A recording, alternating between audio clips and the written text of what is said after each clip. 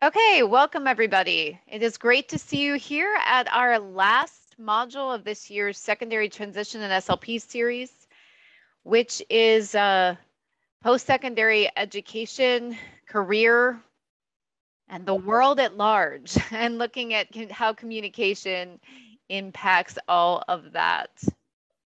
Today is our Zoom meeting follow-up to the course that opened last Monday. So hopefully you've been able to access that Schoology course.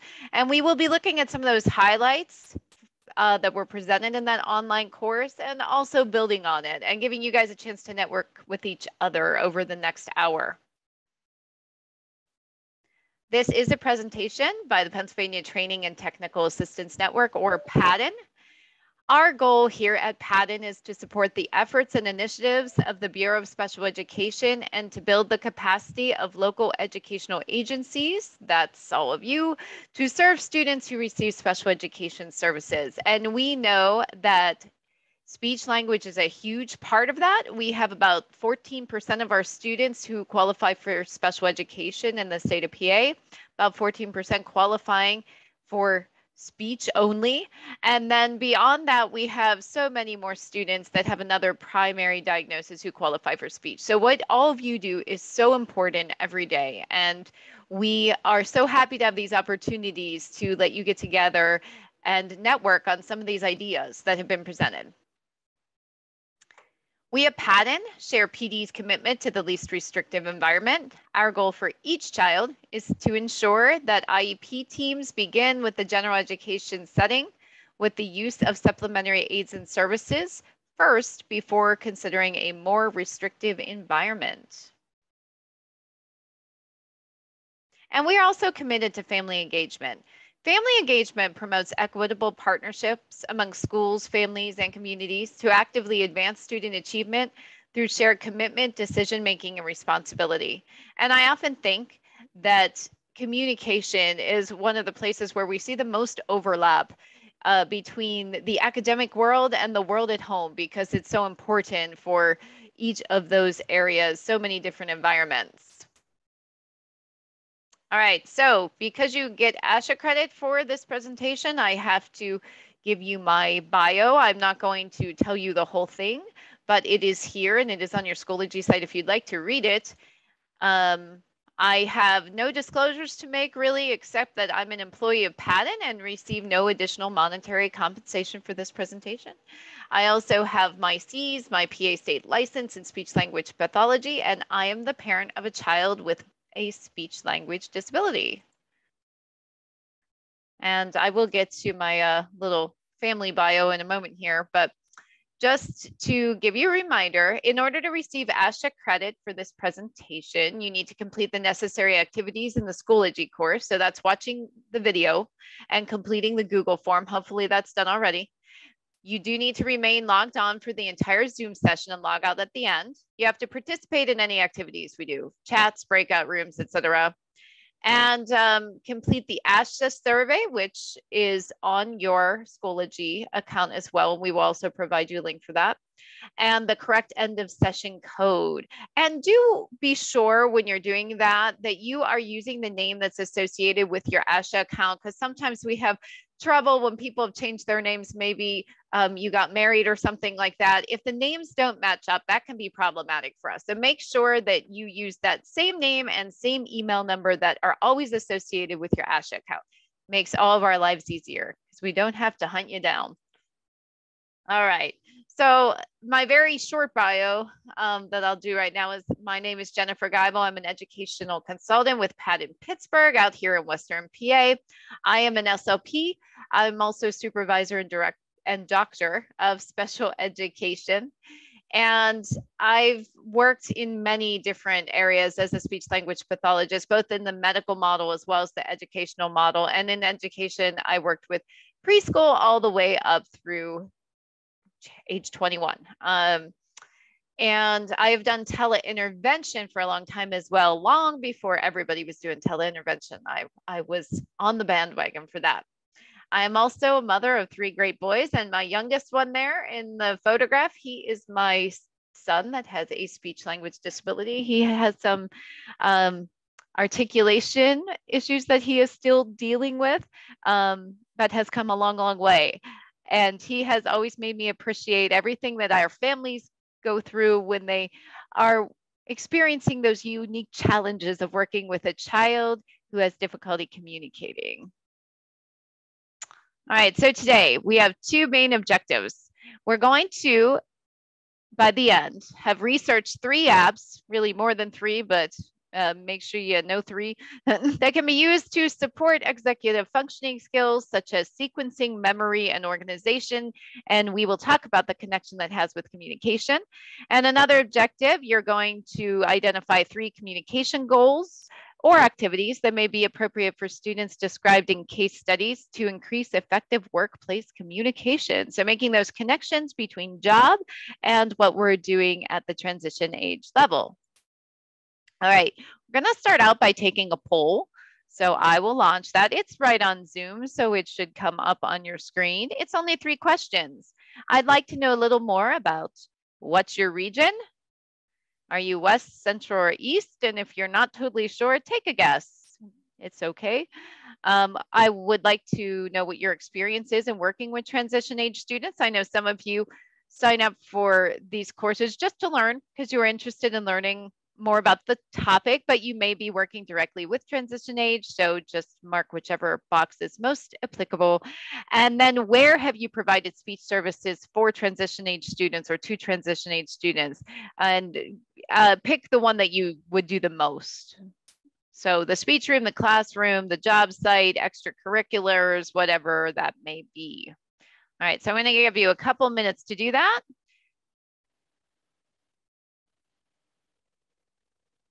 We almost have everybody out of our 34 people. So we're pretty close. And just so you're aware, we do have a live captioner today. So if you need closed captioning, you can activate that on your end. Our captioner, Rebecca, is working with us. All right, it looks like everybody responded. Fantastic. I'm going to share the results with you. So it looks like, oh, so many people from the East. Welcome from the other side of the state. I'm from the West, but it looks like most of you guys are out on the eastern side of the state. So glad to have you here with us.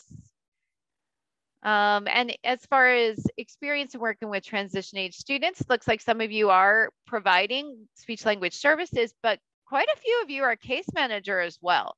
So that's a kind of a steep learning curve sometimes when you're a case manager, because we don't always study this stuff in grad school, secondary transition. So it's a lot to learn. And I appreciate you being here today. I'm sure you have a lot of insights that you can share in our breakout rooms later today. And we had one person that was other. So if you'd like to put in the chat what your role is, that would be interesting to us. And then we have the third question: where have you provided speech language services for transition age students? Speech room, classroom, etc. Looks like the majority are the speech room, but we have a couple different options here as well in the home, online, job site, classroom. And I love that at least one of you has been on the job site, because that's a great place to work on some of those career related skills. All right, thank you so much. I'm going to stop that share for the moment. And we're going to go back to our PowerPoint. Okay, so we have a couple different sections to our presentation today. And the first one is let's get organized: speech, language, and executive functioning. So you might have a question. You might have the question, well, 1, what is executive functioning? And 2, why are we talking about it here? So we are going to seek to answer both those questions in the first part of this presentation. Executive functioning is a collection of processes that are responsible for guiding, directing, and managing cognitive, emotional, and behavioral functions. So that is an actual definition. But what does that mean in the real world? What does that look like? Well, for all of us, we could have a lot of elements of executive functioning, but here are the top 6. So the top 6 executive functions are self-regulation, sequencing of behavior, flexibility, response inhibition, planning, and organization of behavior. So if you look at all of these and think how much you use all of these functions on a daily basis, you can probably see how important executive functioning is in your own life. And you could probably also picture some students that you have that might have a bit of difficulty with this. I think we've all worked with kids who maybe were slightly disorganized. I know my own personal children at home, 2 of the 3 are almost completely disorganized. So, definitely something that many people can work on. But what does executive functioning look like? Now, today we're going to look at executive functioning in the workplace because we are making those connections to post-secondary education and career. So let's talk a little bit about how some of these executive functioning difficulties manifest themselves. Well, for students that have challenges with things like transitioning, organization, short-term memory, they have to deal with the reality that work itself is something that's unpredictable and that it can change from day to day. Even if we have an established routine at work, it's not always going to be the same. And so for a student that has any of those challenges, transitioning, organization, adapting to that new task or change of focus might be very difficult for them. And in doing so, they're going to have reduced flexibility and adaptability. That's going to make the workplace a challenging place. How about students that have difficulties with planning, prioritization, time management? Well, in the real world, employers assume that their employees know how to get things done. They know how to plan things out and set steps up in order. So for individuals that have trouble with this, trouble figuring out things like task order, they can lose track of time, they can fail to complete tasks, they can miss deadlines. And it looks to their employers that they have reduced efficiency on the job, that they can't get through what they're supposed to get through. And how about challenges like attention and short-term memory, organization? Well, in the real world, employees are expected to come to work and be on time and complete the job that they are supposed to complete. And when they have difficulties with things like being prepared or equipped for work, it ends up looking like they don't want to be there. It looks like, whether it is true or not, and probably not, it looks like a lack of diligence, a lack of attention to detail. And this can be really reprehensible for students with disabilities because they are going into the workplace with a lot of challenges, perhaps, and maybe they don't look like they are able to complete the tasks in the same way as others. And how about things like impulse control and self-monitoring? All right. So at work, even if you're really, really angry or upset or tired, you have to control your emotions. It's just part of being at work. We have to get through the day. We have to be with other people throughout that day and not lash out at others, not become uncontrollably upset. We have a certain amount of control in order to be successful. So for students that can't do this or that have a hard time with it, they seem like they're not being socially appropriate, and they might demonstrate that they have problems with certain things like accepting criticism. That could be difficult for them. And it really reduces their on-the-job diplomacy, that ability to get along with all the different players in the workplace. So these are all challenges that any of our students could have. Now, why do we care about executive functioning as speech language pathologists? If we were to run down the difficulties that your students have, you might identify things like articulation, expressive language, receptive language, fluency, pragmatics, but maybe you wouldn't think of executive functioning as being on that list of challenges that we look at. Well, language and executive functioning are reciprocal. They build on top of each other. Many executive functioning skills are directly related to language. And I think we could find that even just by looking at that big 6. As far as executive functions go, How much does sequencing relate to language? How much just planning? And that's just two of them, right? Research shows that there are correlations between difficulties with language and challenges with executive functioning. We can't find a causal relationship. Maybe it's like a chicken and an egg, which came first. We're not sure. But there is certainly a correlation between individuals that have those hard times with language and also showing challenges with executive functioning. So if we're going to help our students that see us for communication challenges, if we're going to help them, provide them with strategies that will also assist in their executive functioning, there are several strategies that we can use. And these might be strategies planned out by us or more appropriately by the entire transition team, right? Things that we can all help with. So some strategies for executive functioning are teaching students how to set goals and objectives, or just setting those goals and objectives, kind of giving them something to work towards or for. Breaking large tasks into more manageable ones. I kind of remember this back when I was in junior high, and we'd have to write a paper, maybe high school even, write a big paper, but you break it into chunks, right? This is when you need to do your research. This is when you need to take your notes, etc. Things like creating checklists are great for students who have difficulties with executive functioning. Establishing routines is fabulous.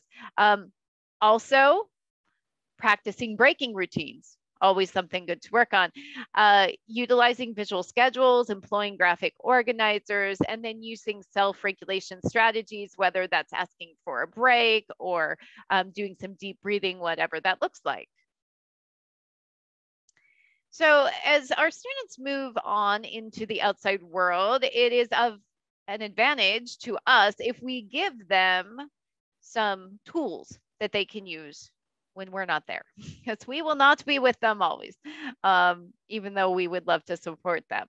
So it might make you happy to know that whatever your executive functioning difficulty, there's an app for that. There's in fact so many apps for all of these, and I've made quite a list of them here, but I'm going to point out several of them specifically. So thinking about those big executive functions that people might have difficulty with, one of which has to do with things like calendars, timers. So maybe that difficulty paying attention to deadlines or time constraints. There are many apps for that, and some of you, I bet, use them yourself. So I would like you to throw quickly into chat some sort of digital app, digital platform that you use to keep track of time or dates. So go ahead and throw that into the chat. I would like to see what ends up there. Okay, so we see already a lot of Google Calendar, Google Tasks. Oh, tons of Google Calendar. iOS Calendar. Timer on Google, good. Teams Calendar. Anything else? Alice writes that she still uses her appointment book. And Alice, we don't judge. You use that appointment book. Go for it. It doesn't have to be digital. That's your strategy. Game Changer app, upload sports schedule. Okay, I hear where you're coming from here, because I've got 3 boys and they all play soccer. And I think right now they're on like 5 different teams. So I love anything that puts their sports calendars on my phone. Definitely helps with my own executive functioning. Outlook, I use Outlook quite a lot. Okay, phone calendar. All right, so it looks like many of you use these type of apps. Let's see if there's anything new. Oh, reminder app, alarm. Okay, alarms is a good one to remember. I don't know the HEJA app, Post-it note app. Carly, if you want to tell us more about that one, I'm not familiar with that one and I'd love to learn. So go ahead and stick that in the chat. But it does look like many of us, with the exception of Alice, who still uses appointment books. And again, no judgment, Alice, you go. It looks like many of us use calendars and timers for ourselves. And I'm sure we use them also to some extent for our students. Another thing we might use apps for are visual checklists. So whether it's keeping track of to-do lists, things you want to get through, things like OneNote, Evernote, that you can plan out your day. Even things like Google Slides could be a checklist depending on how we're using it. Even PowerPoint could be a checklist depending on how you're using it. There's lots of options here. And then we also have visual schedules. So I put several down here. Remember the Milk 30/30 choice works. First, then visual schedule, which is really basic. And it's that idea of first we do this, then we do this, which a lot of our students need. So we can also use digital means for visual scheduling. All right, I'm just looking into the chat. Oh, so the Hasia app is a group app that's used for sports schedules and kids' school groups. Okay, very, very good. And then I see Jessica Ellis. Jessica wants you to know you're not alone. She still uses an old school planner too. So thank you for sharing out. That is great. And Beth writes that she has a chalkboard in her house for organization. I have a dry erase board. So very similar there. So you're right, guys. It doesn't always have to be an app, even though we have obviously many options out there, but these strategies are all really important. Okay, if, however, we do choose to use tech for purposes of executive functioning, when possible, we should use tech that's already familiar to the student. So if you have a student who has an iPhone, it might be a good idea to use some of the things built into your iPhone or into that student's iPhone to support them, whether that's something like an alarm or a timer. Maybe it's some apps that you can put on their phone because this is what they're familiar with. That is really helpful. So one of the things you want to do probably is talk to your student. Get them on board with your planning, because if they have a platform they like better, they prefer to use their phone versus using their laptop or their tablet for something. These are all really important for us to know so we can help plan. Once you've decided what tech to use with your students, what app, what platform, however it looks, you need to ensure that that student is fluent with the technology within that app. Now, executive functioning and communication, they're really, really closely related. It doesn't mean that this has to be all you, right? Probably all the members of the team are going to benefit from working with the student using this tech if that tech is supporting them through executive functioning. Also, we need to remember that we're including families in this too, because once our students leave school and we're not there to support them, we want them to be able to take what they learn about applying digital technology and move it forward into whatever their next volume of life is, whether that's post-secondary career, education, or just, living on their own. So make sure that the student is fluent with tech, and I would also extend that to making sure that the classroom teachers, the parents are fluent with tech. Make sure you're using this tech in everyday functional situations. So you're showing how it helps students. If there's a visual schedule in the classroom, how can you utilize that every day to teach that idea of scheduling or checking the visual schedule or accessing it on your phone? Is there a way we could take everyday activities that the student is participating in and break them into more manageable tasks so they can kind of walk through, again, how to use their checklist app, for example? So make sure you're employing that in all sorts of different functional situations, and also provide choices. So we don't want necessarily the app we're using to be the be all and end all. If the student is able to find something that works better for them, or if they just decide one day, like, really, I tried using the phone for this, but I would rather write this down on paper, then give them that option. These things can always be changed, and we want the student to own it. Ultimately, they're going to have to be responsible for whatever they choose. So I have a couple examples here of tech. So here is an app called Memo Assist. I actually really like Memo Assist because it has a lot of built-in pictures you can use. Now, Memo Assist in its purest form is not free, but you can get a sample of it. to use on a minimal basis if it's something that you wanted to try. What I like about it is you can use the pictures they have, or you can put in your own pictures for various activities. Now, obviously, these are activities of daily living here, but you could do this with anything. So I have made Memo Assist before, for example, for a student whose job it is to clean the kitchen, and they were having trouble remembering the order of these steps. And so I made pictures, clean the Keurig, clean the counters, whatever it was in order. And I was able to take photos of the kitchen area itself and put them in this app, which was really helpful. That's one example. OneNote is another one. And OneNote is sort of something that's very well known. It's been built into Microsoft for a long, long, long, long time. You can do many, many things with OneNote, create checklists. People do math on OneNote. You can take notes. It's a very big system. In this case, we've created a checklist. So this is for a student who's looking to do some bicycle repair. Maybe they're doing this for an internship they're at or something. So they wanted to go through and make sure that they had all the pieces to build this bike, and they've put pictures of them and also a checklist here that they can utilize. And then here's another example. This is ChoiceWorks. ChoiceWorks also is able to make visual schedules. So this is an example of a visual schedule that a student has created. Now this one is for school. It would look very different perhaps if it were the workplace.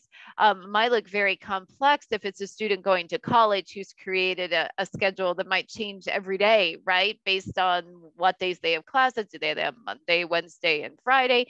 Do they have a seminar on Tuesday night? This could look very much more complex, but would still be usable by the student. All right, so we're going to take a moment and consider these executive functioning apps.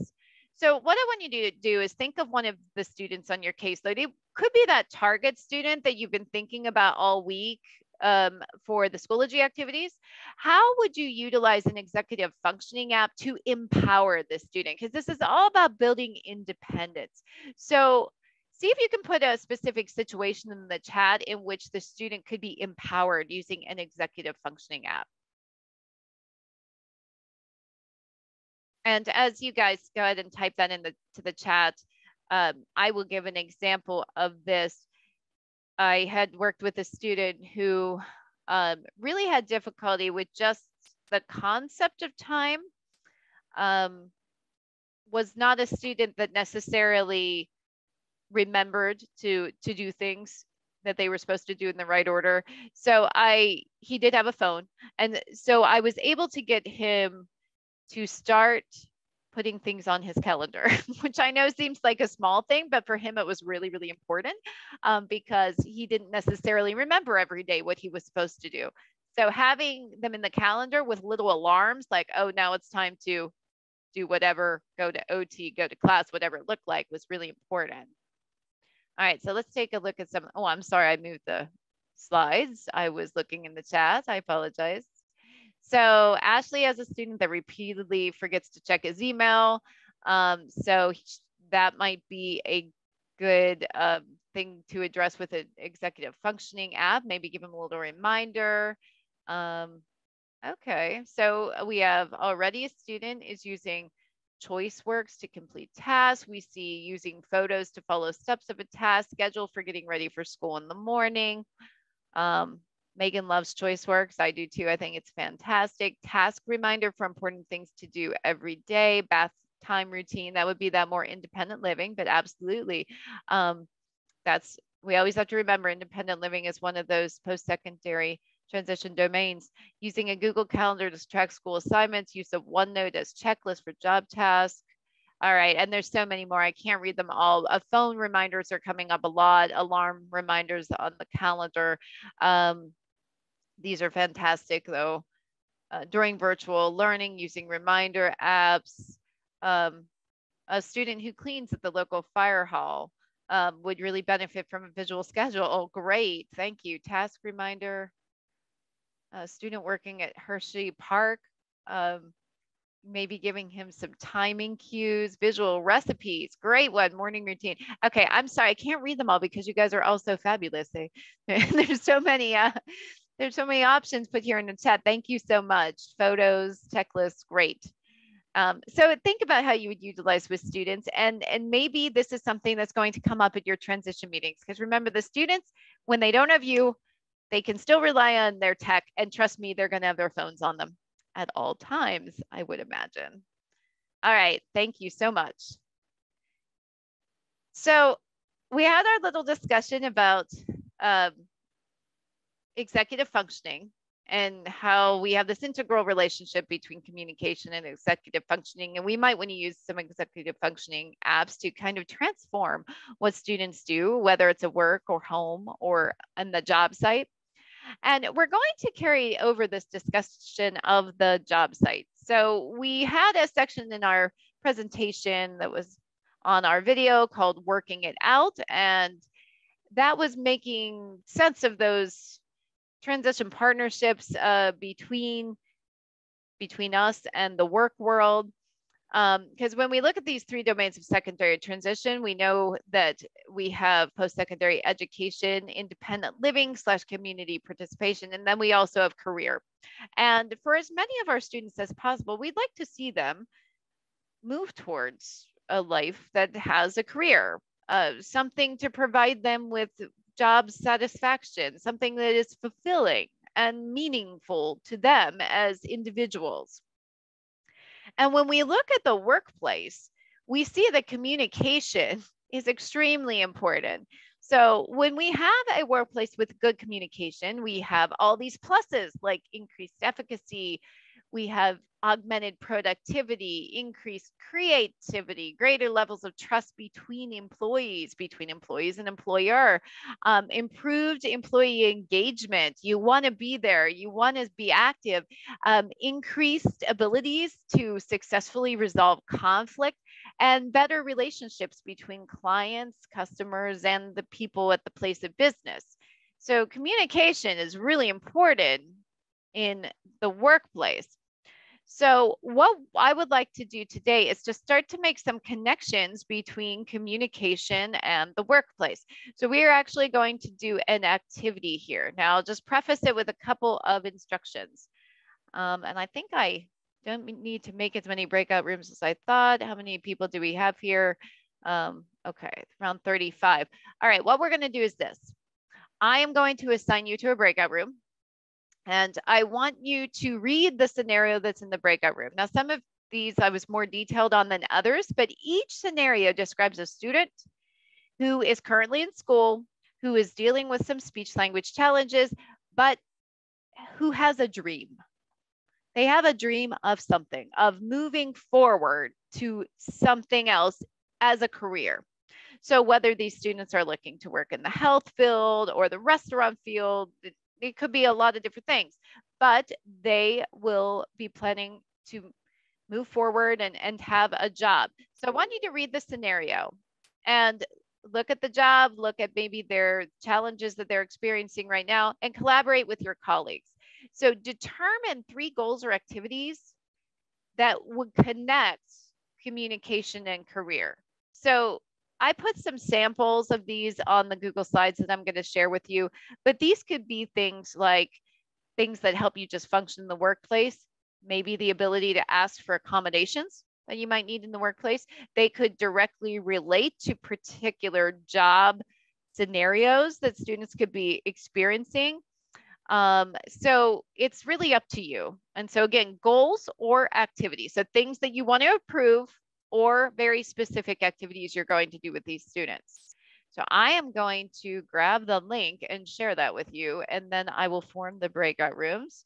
This is a Google slideshow. You should be able to edit. If you do not have ability to edit, please let me know, because sometimes we all make mistakes on permissions, and I'm sure that I could have done that. So go ahead and see if you can access that link that's in the chat, and I'll give you a moment to do that.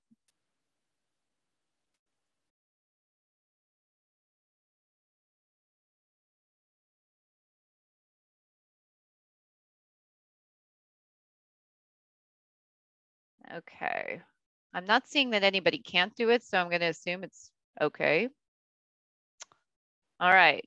So I'm making 10 breakout rooms. You're going to be in a breakout room with only 1 or 2 other people. This will give you a good chance to chat. And we're going to take maybe 15 minutes or so and come up with 3 goals or activities that you can use that will directly connect the students' communication needs with their plans for career. All right, so I'm going to open the rooms now. All right, everybody. Thank you so much. I did want to take a moment and review some of these because they looked really fabulous. And I know this wasn't a lot to go on as far as the scenario.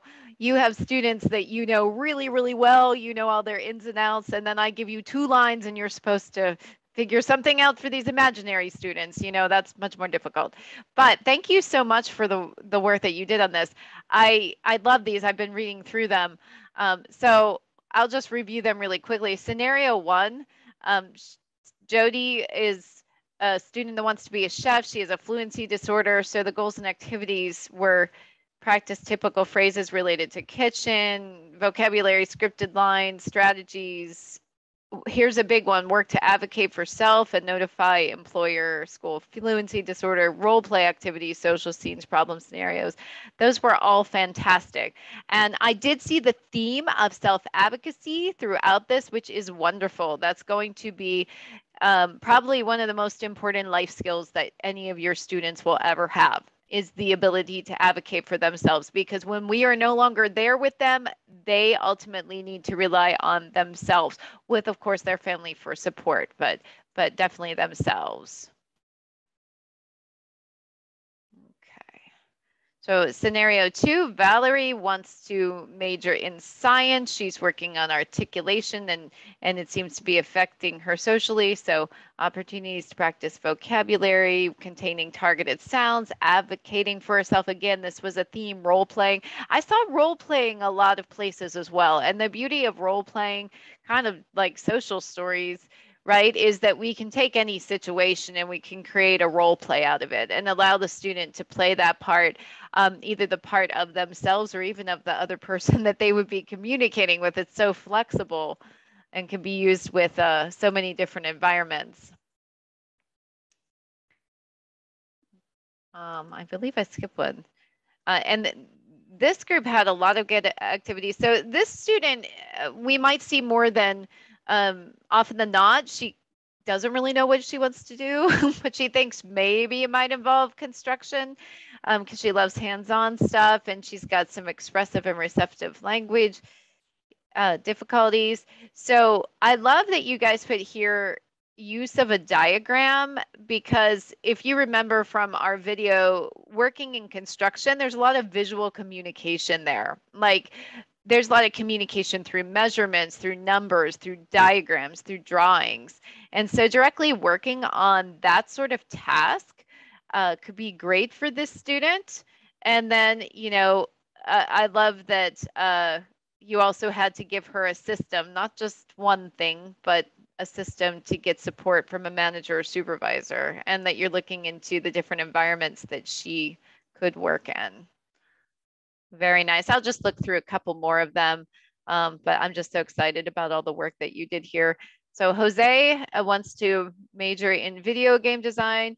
Okay, out of curiosity, how many of you have students that want to major in video game design? Seriously, raise your hand, because I have 2 and I only have like 6 students, you know, so 33% of my students want to major in video game design. Okay. So let's see about Jose. Jose uses an AAC system. He is in a wheelchair, he has cerebral palsy. He uses switches to complete his coding projects, but he has been asked to join a team of designers working on a new RPG, which is what? Role-playing game, for those of you who don't have students that want to major in video game design. Now you know.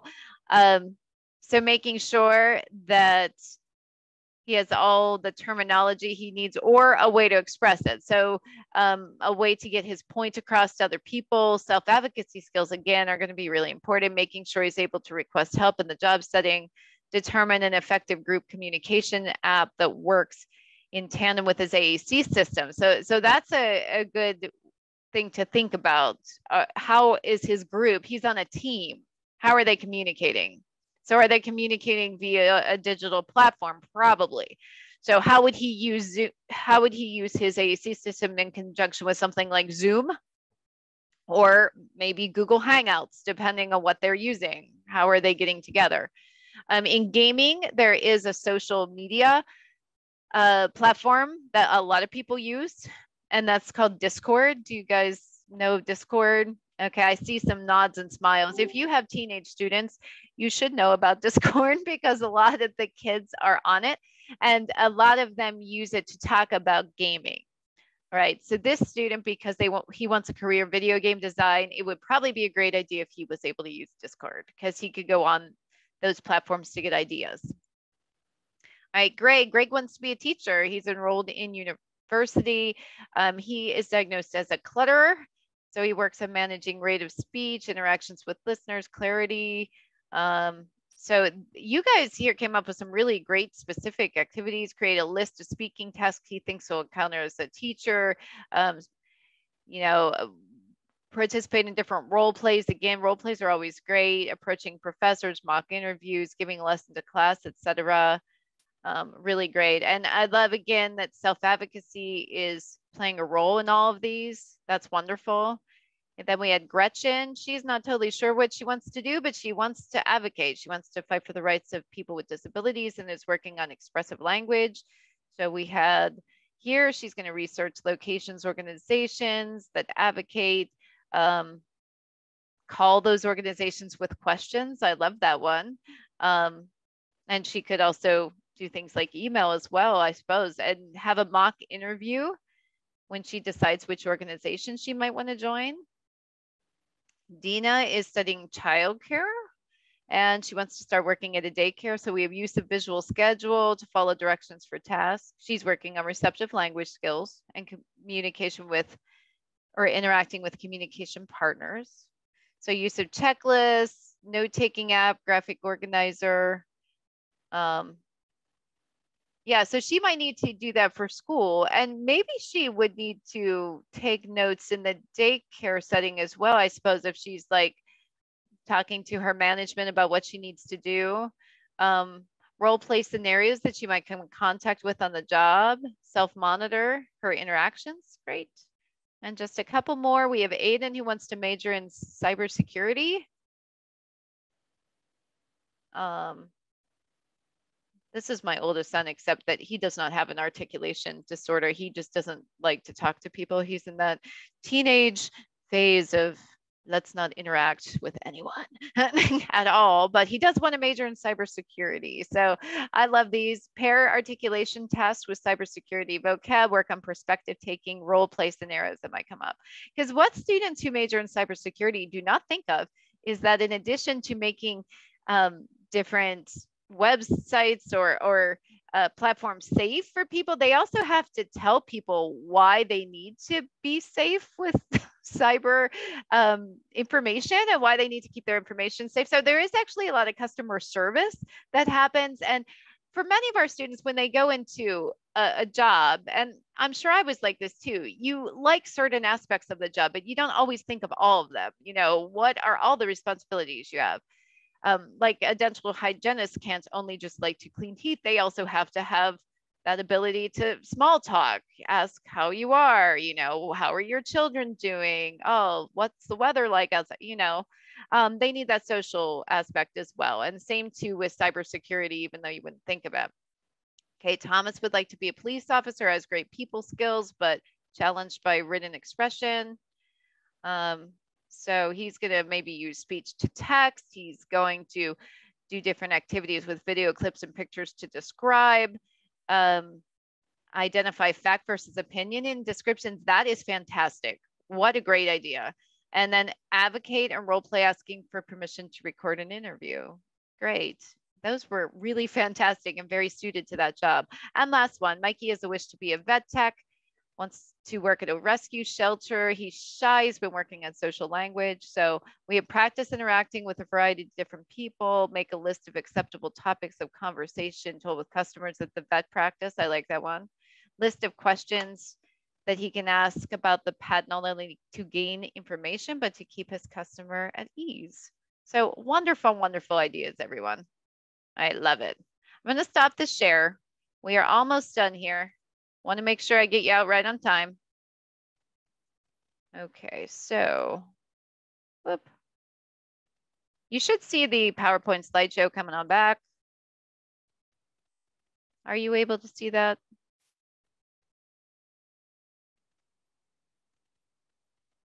Okay. Yes, thank you. I appreciate you putting a note in the chat. I'm actually seeing it on another screen, so that's why I'm looking around. All right.